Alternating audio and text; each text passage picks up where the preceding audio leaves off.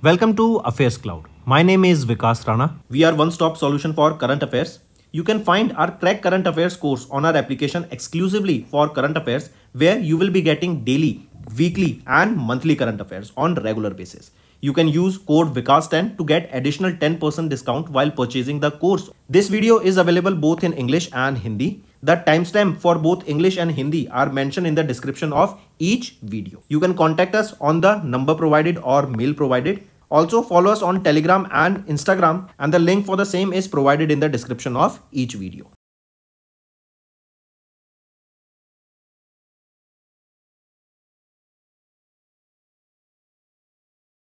Also students, we have started a new initiative that is of handwritten notes. It is helpful to understand the news daily, time saving and very useful for your revision. We aims to cover 15 questions via handwritten notes in upcoming bank exams. These handwritten notes are available on daily current affairs content PDF at our mobile application and website AffairsCloud.com. Only our Crack Current Affairs subscribers will be able to access these handwritten notes. A sample PDF of the handwritten notes will be available in the description. Hello everyone. So in this video we will be talking about important current affairs for topic national affairs for June month. This will be quite an interesting session and an important one, so stay tuned till the end. First question is, name the initiative that has been recently launched by the Central Council for Research in Ayurvedic Sciences to boost research and innovation in Ayurveda. So what is that initiative called? It is Pragati 2024, right? It stands for Pharma Research in Ayurgyan and Techno Innovation, that is Pragati. This is an initiative to shape the future of Ayurveda. And this was launched on 28th of May at India Habitat Center, that is in New Delhi. Next, in May 2024, which of the following organizations jointly developed a unified India Organic logo to replace the India Organic and Jaivik Bharat logos? So which is it? It is all first and second, that is Food Safety and Standards Authority of India, FSSAI, and Agriculture and Processed Food Exports Development Authority. Correct? So both of them are right. Next, in June 24, the Department of Telecommunication has introduced Dash for making service and transactional voice calls. So the Department of Telecommunication has introduced what? They have introduced 160 series for making service and transactional calls. Next, Software Technology Parks of India, an autonomous society that comes under the Dash, celebrated their 33rd Foundation Day on 6th of June under the theme that is Positioning Bharat as a Tech Product Nation. So Software Technology Park of India, an autonomous body that comes under the Ministry of Electronics, Information and Technology, celebrated their 33rd Foundation on 6th of June 2024. And here you can see the theme of this day.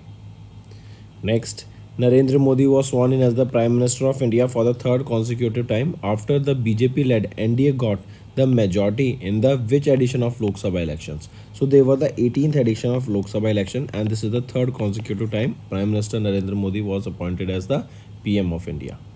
Next, who has recently become the Indian Navy's first women helicopter pilot? Name that pilot. Anamika Rajiv. Right, she became the Indian Navy's first women helicopter pilot. Anamika Rajiv. Next, which organization has recently launched the AIM ICDK Water Challenge 4.0 and the 5th edition of the Innovation for You aims to foster innovation and sustainability in India? This is Niti Aayog. Right, Niti Aayog. This is the organization that launched this AIM ICDK Water Challenge 4.0 and the 5th edition of the Innovations for You that aims to foster innovation and sustainability in India. Next, which state has become the first in India to announce 1 crore rupees in insurance compensation for employees who passed away in road accidents? That will be Karnataka. Right, Karnataka state became the first state in India to announce 1 crore rupees compensation in insurance for the employees who passed away in road accidents. Next, in June, the Government of India extended the Digital Health Incentive Scheme by a year up to what? It has been extended up to 30th of June 2025. Earlier it was finishing on 30th of June 2024, but now it has been increased. Also remember, as a part of the scheme, the hospitals will receive 20 rupees per patient for digitizing the health records and linking them with Aadhaar ID. Next, which state secretariat has recently become the India's first eco-friendly state government headquarter? It is of Assam state, right? Assam secretariat became the India's first green state government headquarter with the inauguration of 2.5 megawatt solar project on the campus of Janta Bhavan in Dispur, Guwahati, Assam. This secretariat complex will now run solely on the solar power installed with using 12.5 crore rupees of fund. Next, which of the following terms were defined by the newly introduced Offshore Areas Rules 2024 by the Government of India? So which of the following terms were defined? All four of them, right? All the above were defined. Next, which of the following points are not correct with respect to the cabinet approvals? If we look at the options here, option B is wrong here. Rest option A and C are right. B is saying that the VGF, that is Viability Gap Funding Scheme for offshore wind energy projects with a total outlay of 8453 crore rupees. Is it correct? So it is not 8454 crore rupees. Actually, it is 7453 crore rupees. This is the right option. Then construction of major port at Vadhavan near Dhanong in Maharashtra with a total project cost. This is also right, and option A is also right. Then again, next question is, which ministry has notified the Post Office Act of 2023 that became effective from 18th of June? It is Ministry of Communication that has notified the Post Office Act of 2023 that became effective from 18th of June 2024. Next, in June 24, Union Ministry of Skill Development and Entrepreneurship partnered with which country to boost India's agriculture sector with emerging skills? It is Australia. Next, which state's tourism board has recently launched Prime Minister Shri Paryatan Vayu Seva, that is an interstate air service that connects the state's religious and tourist spots by air? So which is that state? It is Madhya Pradesh state. They have launched this scheme, that is PM Shri Paryatan Vayu Seva, or we can say a air taxi scheme, right? I repeat, Pradhan Mantri Shri Paryatan Vayu Seva scheme launched by Madhya Pradesh. Next, which airport has recently received the license extension from the Directorate General of Civil Aviation for a period of 5 years? So which is that airport? It is Maharshi Valmiki International Airport of Ayodhya, UP, and they have been granted a license for a period of 5 years, and this is an international airport. Also remember the Jewar Airport, that will also be in UP, and it will also be an international airport. Next, name the state that has recently launched the first of its kind centralized admission portal for admission to the undergraduate courses in the state government colleges and recognized universities. It is West Bengal. Next, the Government of India has notified that some sections of the Telecommunication Act of 23 are set to be effective from 26th of June 2024. Next is, which of the following points are correct with respect to the 3 new criminal laws that came into effect on 1st of July 2024? If we look at the options, all these 3 are rightly mentioned. Which are the 3 laws? Bharatiya Nyaya Sanhita, Bharatiya Nagrik Suraksha Sanhita, and Bharatiya Sakshya Abhidhiyan Act. All these 3 acts will be coming into effect from 1st of July 2024. These are the 3 new criminal laws. Next, the Bureau of Indian Standard introduced 2 new standards, that is IS 18590 and IS 18606, to enhance the safety and quality of dash in India. This is to enhance the safety and quality of electric vehicles in India. Next, which educational research institute has recently received a license from India affiliate of the Institute of Risk Management to set up India's first and East India's only global center for enterprise risk management, that is ERM. So which educational research institution has received this license? It is Sri Sri University of Odisha. Correct? Take a note of this. This provides the students with the access to IRMs, that is Institute of Risk Management's global resource and training, that allow them to develop various skills in risk informed business such as leadership, entrepreneurship, corporate management, and so on. Next, which Indian state is set to establish the Jatayu Conservation and Breeding Centers? That's the world's first conservation and breeding center for Asian king vultures. That is Uttar Pradesh. Right? This is the Indian state that is set to establish Jatayu Conservation and Breeding Centers. That is the world's first conservation and breeding center for Asian king vultures. Next, Dr. Jitendra Singh, our Union Minister of States having the independent charge for science and technology, launched 1 week, 1 theme campaign under Dash to demonstrate the recent success stories of India in various streams of science and technology. So it is Council for Scientific and Industrial Research. That is Dr. Jitendra Singh. They have launched this 1 week, 1 theme campaign under CSIR to demonstrate the recent success stories of India in the various streams of science and technology, so that other people can also get encouraged through these stories. Next, in which state did the Ministry of Coal launch the India's first ever underground coal gasification pilot project at the Kasta Coal block? It is Jharkhand state. And the project here aims to revolutionize the coal sector by using the in situ gasification unit in order to convert them into valuable gas such as methane, hydrogen, carbon monoxide, carbon dioxide. Next, which ministry has recently launched a 100-day special awareness campaign on women empowerment? It is Ministry of Women, Child and Development. Right? They have recently launched a 100-day special campaign on women empowerment. Next, in June, Union Health Minister Jagat Prakash Nadda, that is JP Nadda, launched the National Dash campaign. So JP Nadda ji has launched the Stop Diarrhea campaign 2024. Also remember, there was a slogan for this campaign that was launched. The slogan is Diarrhea ki Rokthaam, Safai और ORS से रखें अपना ध्यान. And here Union Health Minister Jagat Prakash Nadda, that is JP Nadda ji, launched this campaign. So stop diarrhea.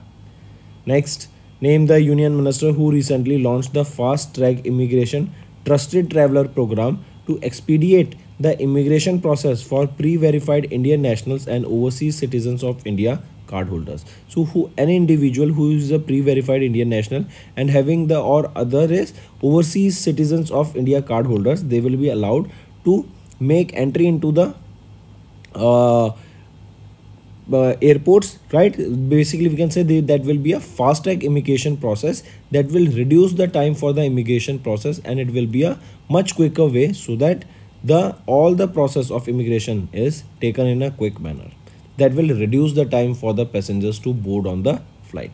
So question asked is, who is that Union Minister who launched this Fast Track Immigration Trusted Traveller Program? It was launched by Amit Shah, who is our Union Home Minister. Next, which central public sector undertaking has recently received the Navratna status from the Department of Public Enterprise under the Ministry of Finance? It is which? Madgaon Dock Shipbuilders Limited. Take a note of this. Moving on, name the central public sector undertaking that has recently received the Mini Ratna Category 1 status from the Department of Public Enterprise under the Ministry of Finance. It is Central Electronics Limited, CEL. Next, which ministry has recently launched a nationwide campaign on tobacco-free educational institution? This will be our Ministry of Education, MOE. Next, in June, South India's first and largest leopard safari was launched at the Bannerghata Biological Park. Question asked is this, where is this Bannerghata Biological Park located? It is located in the state of Karnataka. So friends, these are your important current affairs. If you like the session, do hit the like button. Now let's move to some revision part that will be beneficial in your learning. Next, which ministry has recently launched a digital geospatial platform named Krishi Decision Support System? So this Krishi Decision Support System was launched by Ministry of Agriculture and Farmers Welfare. Correct? Apart from this, remember, on 23rd of August, what do we observe? We observe National Space Day, and this year in 2024, this is for the first time that it was declared that we will be observing on 23rd of August as the National Space Day. Right? Next, in August, the Ministry of Agriculture and Farmers Welfare launched the Dash-based National Pest Surveillance System. So, Ministry of Agriculture and Farmers Welfare, they have launched artificial intelligence based, that is AI-based National Pest Surveillance System. This NPSS, National Pest Surveillance System, aims to reduce the farmers' dependence on the pesticide retailers and promote a scientific approach to the pest management. This AI tool, it will analyze the latest data on the pest and help the farmers and experts in the pest control and management. Next, which of the following points are correct with respect to the President Draupadi Murmu's visit to Fiji, New Zealand and Timor-Leste? If we look at the options, option A and option C are right, B is wrong. B is saying that India and Fiji signed a bilateral customs cooperation agreement to ease trade between the two countries. Is it correct? So no, it is India. And which country that have signed this cooperation or bilateral custom cooperation arrangement to ease trade between these two countries? It is between India and New Zealand, not Fiji, New Zealand. Now option B is right. Next, which country recently signed an MOU with Indian government to introduce UPI? So India and Maldives. So we can say Maldives recently signed an MOU with our India in order to introduce UPI in their country. Next remember Ivory Coast. It became the 53rd party to join the United Nations Water Convention, also known as the Convention on the Protection and Use of Transboundaries Water Courses and International Lakes. Next, which country's Chamber of Accounts has recently signed an MOU with India's Comptroller and Auditor General of India to exchange auditing expertise? It is Uzbekistan. Right? Then apart from this, remember Saudi Arabia here. Saudi Arabia, or we can say United Nations Commission on the Status of Women, unanimously appointed Saudi Arabia to chair their 69th session that will be held in 2025. Next, who has been recently elected as the youngest Prime Minister of Thailand? That is Pantogran Shinawatra has been appointed as the youngest ever Prime Minister of Thailand, right? And she also became the Thailand, that is the second ever female Thailand Prime Minister. Apart from this, if we talk about Claudia Sheinbaum, right, she became the first female President of Mexico. I repeat, she became the first female President of Mexico.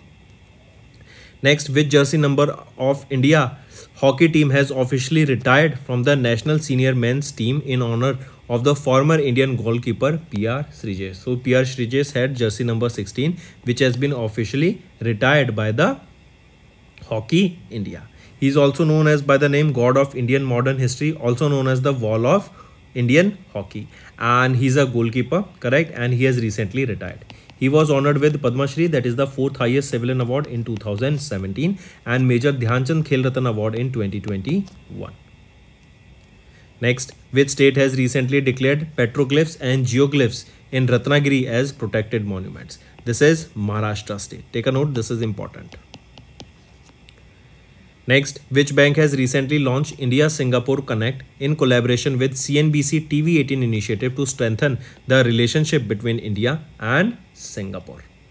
That is DBS Bank. Right, so DBS Bank India recently launched India-Singapore Connect in collaboration with CNBC TV18 initiative to strengthen the relationship between India and Singapore.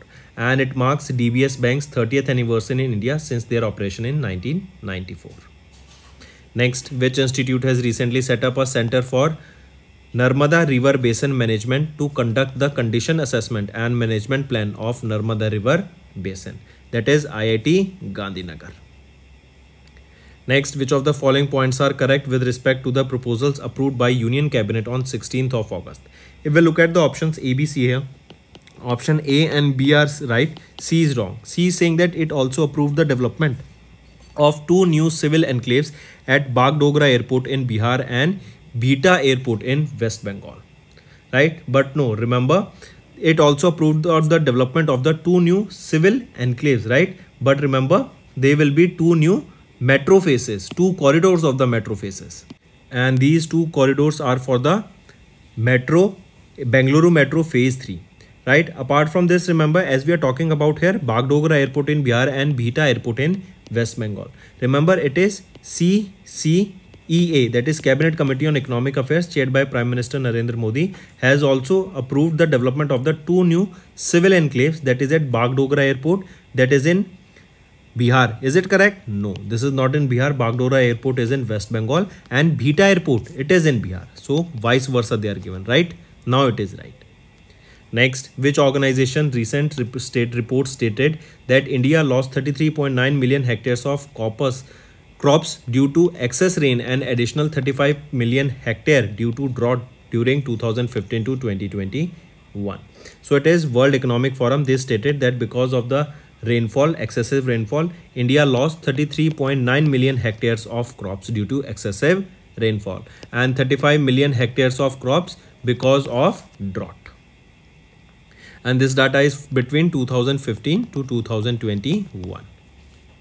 Next, according to Periodic Labour Force Survey Quarterly Bulletin released by National Statistical Office, the unemployment rate in urban areas among persons aged 15 years and above was how much in April to June quarter of FY25? It was 6.6% in April to June quarter of FY25. Here the unemployment rate among males aged 15 years and above decreased to 5.8%, whereas in females the unemployment rate increased to 9%. Next, what was the denomination of the coin that was recently released to mark the birth centenary of former Tamil Nadu Chief Minister, that is former Chief Minister of Tamil Nadu, Kalaigar M. Karunanidhi, and it is worth 100 rupees, right? This is the coin, this is the denomination of this coin. Then apart from this, remember, PM Narendra Modi also unveiled a commemorative stamp and a special 75 rupees coin during the inauguration of the new parliament building. Right. Apart from this, rupees 19 rupees coin was also launched by Prime Minister Narendra Modi to commemorate 90 years of RBI. Next, which bank has recently launched Antadrishti Braille debit card for visually impaired customers? It is PNB, Punjab National Bank. Next, which airport has recently become the first Indian airport to achieve the status of net zero carbon emissions level 5 certification of the Airport Council International? It is Indira Gandhi International Airport. This is in New Delhi, and it became the first airport in India to achieve the status of net zero carbon emission level 5 certification. Next, who has been recently appointed as the Managing Director and Chief Executive Officer of Tamil Nadu Mercantile Bank Limited? So who he will be? Sali Sukumaran Nair has been appointed as the new MD and CEO of Tamil Nadu Mercantile Bank. He will be succeeding whom? He will be succeeding Krishna Venkata Subramanya. Next, which of the following points are correct with respect to the 2024 Summer Olympic Games held in France from 26th of July to 11th of August? If we look at the options here, option A, in this option B and C are right, A is wrong. Right, so option A is saying that India was ranked 71st in the medal tally with 5 medals, that is 1 silver, 4 bronze, and was ranked 71st. Is it correct? So absolutely right. It's just India secured, or India got 6 medals, not 5 medals. In this, 1 was silver and 5 were bronze. Right, which is the country that secured the top position in medal tally? It is USA that secured the first position in medal tally. Next, name the Indian Coast Guard Director General who recently passed away in August. So Rakesh Pal is that Director General of Indian Coast Guard who recently passed away. He was awarded with Ati Vashish Seva Medal, Tatkraksh Medal and President's Tatkraksh Medal also. Next, which Indian Armed Force has recently partnered with Indian Air Force to carry out first of its kind precise para-drop operation of Arogya Maitri health cubes? So it is Indian Army. So force is being asked, it is Indian Army. And this, remember, Indian Air Force, it was along with Indian Air Force and Indian Army. They both carried out the first of its kind precision para-drop operation of these Arogya Maitri health cubes at an high altitude area close to 15,000 feet. And these critical trauma cubes have been indigenously developed under Project Bhishma. And if you remember, recently Prime Minister Narendra Modi was on a visit to Ukraine, and during which he also gifted these Bhishma Maitri cubes or these health cubes to those people there so that they can be used in the treatment. And basically these, under this project Bhishma, what are these cubes? They can be set up very easily and can be used as a makeshift hospitals.